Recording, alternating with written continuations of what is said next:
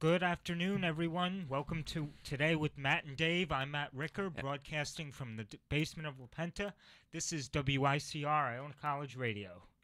And I'm Dave Horvath, also broadcasting from the basement of La Penta. Hope you're doing well, Dave, on this warm, not so warm, Thursday afternoon. It's starting a little chilly, but we are in fall, member. People gotta realize weathers can't stay beautiful forever. Yeah, I'm kind of enjoying this fall weather. It's not too hot, not too cold. No, I would, know what was it yesterday or 2 days ago? The weather was like perfect. It was like upper 60s. It was just little breeze. It felt like fall. Smelled like fall. Felt like fall. Just felt fantastic outside. Yeah, we have a lot to get to. I can't believe that Seven this is already. our seventh show. I know. Every week we just. It's amazing how far we've already gotten through the semester. And we're already talking about, hey, we talked about before, classes. And we're already starting to look at classes for next semester. Yeah, I can't believe it. You know how fast it's going. But anyway, we have a lot of news to get to and a lot to talk about today. So It's an important day. And we're going to start with some national news to talk about. And our top story this afternoon is President Obama's reversal on the war in the Middle East. He announced this morning that U.S. forces will remain in Afghanistan at the current levels throughout much of 2016, according to CNN. This is yet another delay in their scheduled withdrawal and acknowledgement that America's longest war won't be concluded while President Obama is still in office. Back when Obama was campaigning, the president said that he would end the wars in the Middle East. This potentially jeopardizes a cornerstone of his legacy. Hey, something else, didn't he say? I remember correctly. Was it when he was running the second time? He's like, I ended the war in Afghanistan and Iraq. I ended it all. Did you? Because last I checked, we still have soldiers over there. I have a friend who's over there. Actually, I got a couple friends who are over there right now. Oh, really? Mm-hmm. So, Wow. for him to say he ended the war, no, you didn't. Yeah. The war's still going on. Yeah, I mean, it's a hard thing. I mean, President Bush was the one who, sent troops over there after 9/11. First it was Iraq. I mean, we're not officially still in Iraq, but We are still. we have military advisors there and other soldiers there just trying to straighten that country up, straighten that country out, because back in December of 2011, I believe it was, we withdrew from Iraq, but then they ended up having to send some more troops over there because of uprisings and other terrorist It's just activities. a mess. It's one of those things. It's never gonna get better if we just stay there. But when we leave, it still doesn't get better. I agree. I mean, No it's one's found a solution. There's just not. I don't know if there's a solution right now because they're not strong enough to survive on their own.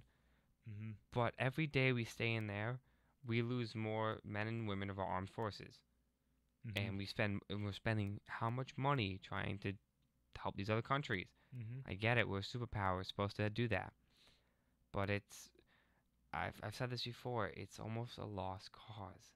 I know, and it's not changing anything. No. Like honestly, it's not. It's never gonna change anything. I mean, it's unfortunate that ISIS and ISIL are on the rise now. Oh, Taliban. There's people that talk about, oh, ISIS has just gotten big all of a sudden. ISIS has been around for a long time. We just didn't know about it.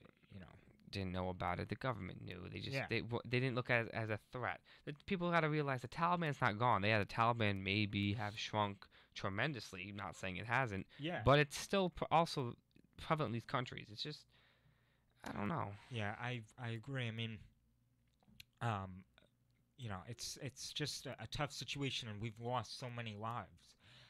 So many good men and women that shouldn't have lost their lives. I know, and people that basically wrote a blank check to the United States government and gave their lives fighting terrorism and fighting for our freedom. Our thoughts and prayers are with all those who are lost. All those have been lost over the years, and let's hope we can get to a point when we don't have to hear any more names be read of those who died. And but this new plan that President Obama and the Defense Department is imposing is they'll keep about 9,800 United States troops in Afghanistan before an anticipated drawdown to about 5,500 by the time he leaves office in early 2017. I mean, hey, listen, I like that they're taking people out, but that's still 5,500 people. Mm-hmm. That's a lot of people still. Think Yeah. about this college campus has what? About 3,900 students. Yeah, so we can even round up 4,000 total. Mhm. That's, imagine all of us. Yeah, And that's not even, it's still another 1,500 more. yeah, I know.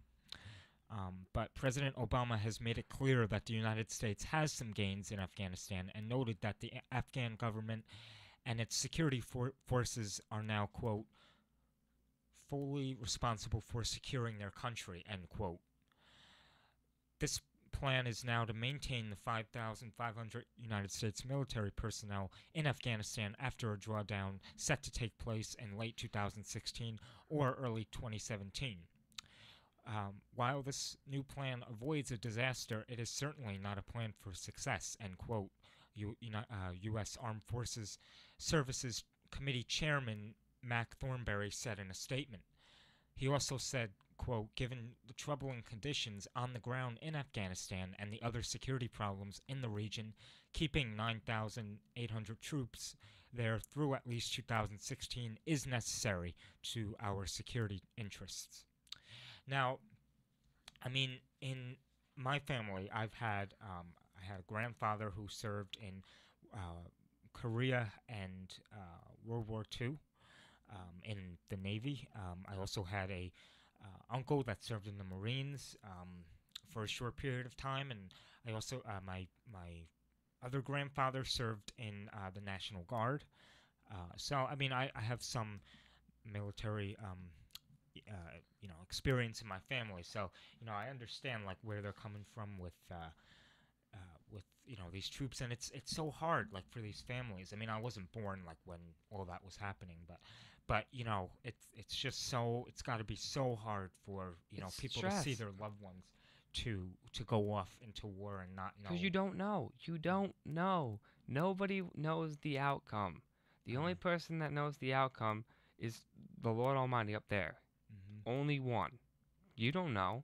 Yeah. And I just, this is a little side note, but I just don't think we don't treat our soldiers when they come back. They get forgotten about. I agree. Actually, that's been an issue in the 2016 debate, which we'll get to a little later in the show. But, there's a debate on like what to do with all those veterans that come back. Obviously, some have PTSD. They have Some that are just disabled because of yeah. injury. But something has to be done. Like, I know that a few companies specifically are going out of their way to hire veterans that come back from war.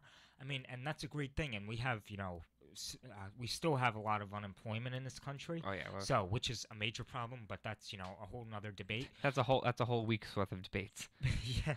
So, but I believe we need to make like programs. The next president needs to make programs for veterans so that they can adjust back to civilian life and to get more comfortable again. Even with that, Matt, off what you're saying, yeah.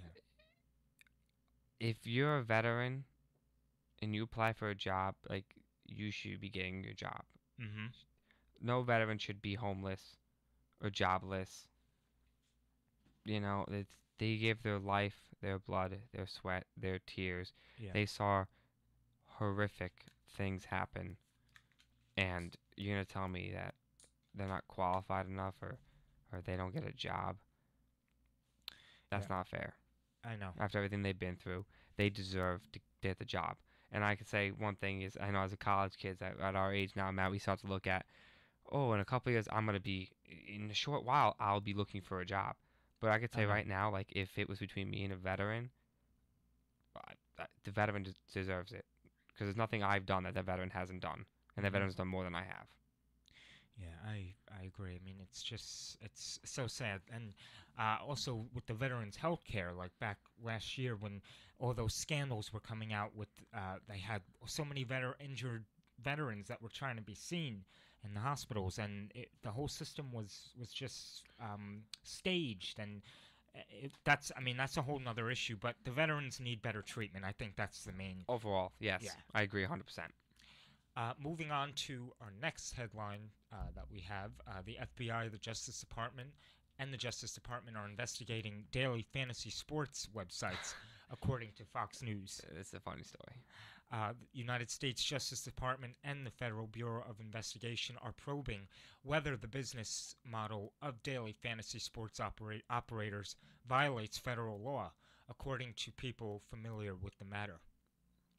The Justice Department is trying to determine whether daily fantasy games are a form of gambling that falls outside the purview of the exemption. No decision on the matter has been reached, these people said. It could be. Yeah, I mean, to tell you the truth, can you talk to me a little bit about what that is? I mean, Well, I know, someone's actually just explaining this to me, but the idea is, because I didn't understand at one point, I was looking at these values of players, because it's like a value system. So you give up how much money you want, but like I was looking at the value and it said like $11,000, and I said, "There's no way that's real money. No way someone's gonna put $11,000 in someone else when you gotta build a team." But the way it is a lot of these, there's a lot of them are one day. You can be like, I've heard you can play in like a 25-cent league. So you'll throw 25 cents with everyone else, and you pick your team. So with 25 cents, you're given however much wiggle room or fake money, we'll say pretend money, to use. So say you get 50,000 pretend dollars, you get to split that among different players and athletes. And the whole idea is if you win, you don't win 25 cents, you can win like $200. So I know if I get someone I was talking to, they won like $200 in a 25-cent league. But there was a whole scandal actually about that. They talked about they banning people that work with FanDuel and stuff like that, because I think it was someone from like the Daily Draft one got information and then applied in FanDuel and won like $360,000 like on a weekend, and like in one of these leagues. And they said like, that's not fair because he had inside information because he worked for one of these other companies. So what he did is, instead of going to his own company, he went to another one and he won a boatload of money. It's almost like the online gambling in a way, would you say? Yeah, it is like an online gambling. You think about it, people may not consider it as like, oh, it's one day, I'm only doing this much money. But no, it's just like any other gambling. Over time, you get addicted and you just keep putting money into it. Yeah, it's. I still think it's funny the government's getting involved. What aren't they getting involved in? Yeah, I mean, we. What was I gonna say? Yes, I've heard something about this on 60 Minutes. I think they were talking about. I'm not sure when. I think it was maybe a few months ago. But but yeah, I mean, it's just interesting. How the government is getting involved, and yeah. I think they have other topics. I think they have other topics they should worry about instead of FanDuel. Moving on now, our next headline is 9 homes destroyed, no injuries in Central Texas as a wildfire occurred, according to Fox News. The number of homes could grow in that burn, according to Fox News.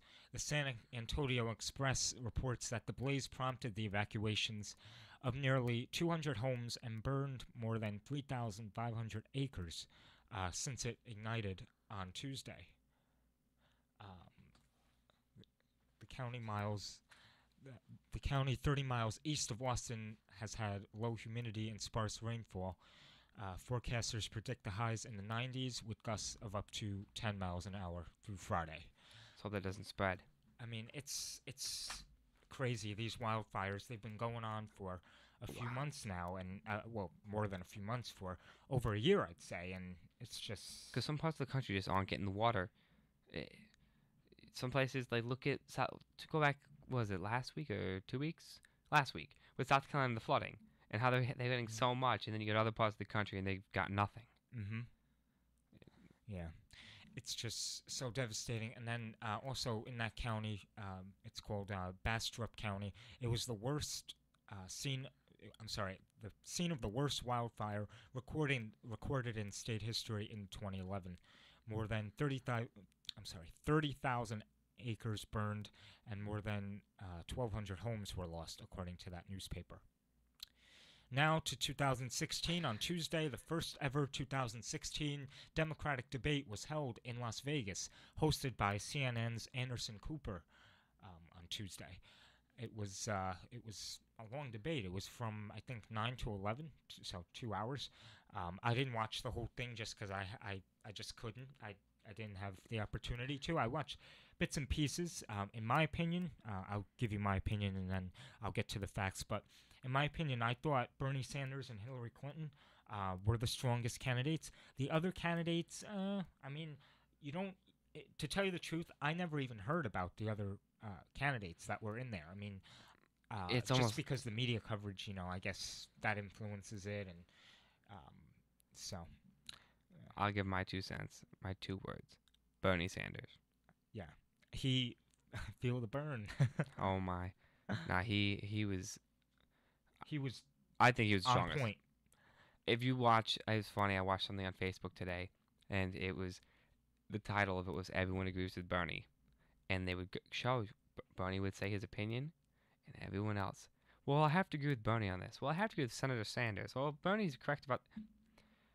He's talk about a couple weeks ago. We talked about how he was the fastest to $1 million. He listen. If I'm Hillary, I'm watching out Yeah, because he is coming in hot and just geez. He said a lot of things that the public loved and ate up. mm-hmm. So a lot of things as a presidential candidate, a lot of smart moves, a lot of good. His PR people is right. His messages were on point. And I mean, I'm sure he had some kind of like trainer or Obvious. coach for this debate. Yes, And and that he- coach deserves a pat. Oh. Bernie better go buy that coach a nice steak dinner. I agree. I mean, it seemed as though Hillary Clinton was comfortable in the debate, Oh, yeah, no, but, she was. but he had it. He should have been in the middle. But I agree. the way it was set up was in the recent polls. That's how they So Hillary Clinton is like the front runner Yeah, basically. right now. And then right now. Right now, but listen, I Yeah. think Bernie Sanders taking that. I agree, and they talked about the usual issues. Gun control was a hot topic. Hillary's emails. Yeah, and I liked what Bernie. Actually, that was funny what Bernie said. Bernie goes, "We've all heard about her emails. Okay, you know what? Let's talk about something else. The middle class. I know he talked a lot about the middle class, I like that. which I like that too. Just knowing how it is true, the middle class has almost completely dissolved. There is the last couple presidents just has destroyed this middle class. There is the way we are going. There won't be a middle class anymore.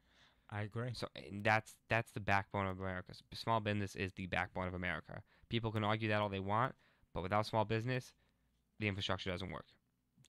Yeah, and that's pretty much all on 2016. The only other headline I have is Joe Biden still hasn't declared whether he's going to run. That's our vice president. He still hasn't declared whether he's going to run due to the death of his son back in the summer, Bo. So we'll have to wait and see what happens with that. But moving on now to Iona news. Homeless Awareness Night took place last week. Student Campus Minister Molly Traub and Chrissy Bookie, the president of ICTV, along with other clubs and organizations, organized this. The new edition of the Ionian came out today, so all of you on campus, be sure to pick up a copy. And also, if you're not on campus, you're not near campus, you can certainly head over to our website and view the stories online. And there's a nice little article about the Wi-Fi situation. I know everyone on campus is very passionate about that. Yeah, I wrote about the Wi-Fi and how it's very slow and how a lot of students are experiencing problems with it. But from what I heard, they're working on it, so that's good to hear. So hopefully by the spring, the new fiber optics will be activated and we'll have faster Wi-Fi speed. Hopefully, the key word there. Another headline we have is that one case has been confirmed in the mumps outbreak. SGA is looking to ban, or is basically going to ban, the Next boards. And those are those little boards that you see, when people put their 2 feet on, and they're kind of like. Have you seen them? Oh, the funky duck things. Oh, thank God. Yeah. You know what? I'm sorry, but Those things are dangerous. that's why America. That's why people are fat in America. Yeah. We're so lazy we can't walk. I saw some kid yesterday riding it to Mazzella Field, and I was like, "Are you serious?" I said, "A good tenth of the school population must have them. Really? You can't walk? You need to ride a little, whatever you want to call it, little motorized wheel thing." Get some exercise. I know. We listen. We can all use it. Information. Okay, I'm sorry. I messed up there. The Procario-Foley's, Dr. Carl Procario-Foley and Elena Procario-Foley, both professors here at Iona in the religious department, won a religious award. So congratulations to them. And our biggest headline is that homecoming is coming up. Yeah, everyone better show up. It's gonna be awesome. Yeah, You better be there, everyone. I'm telling you, if you go home this weekend, you really are. You're missing out. You're making a terrible decision. It's starting tomorrow, and it's gonna be awesome. We have Maroon Madness kicking off at 9 p.m. Saturday, a little carnival and Carnival, sport games, alumni gonna be just tomorrow night's gonna be telling you off the hook. Maroon Madness. I'll tell you, being in it last year, it's awesome. It is awesome. Especially any freshman, you gotta go.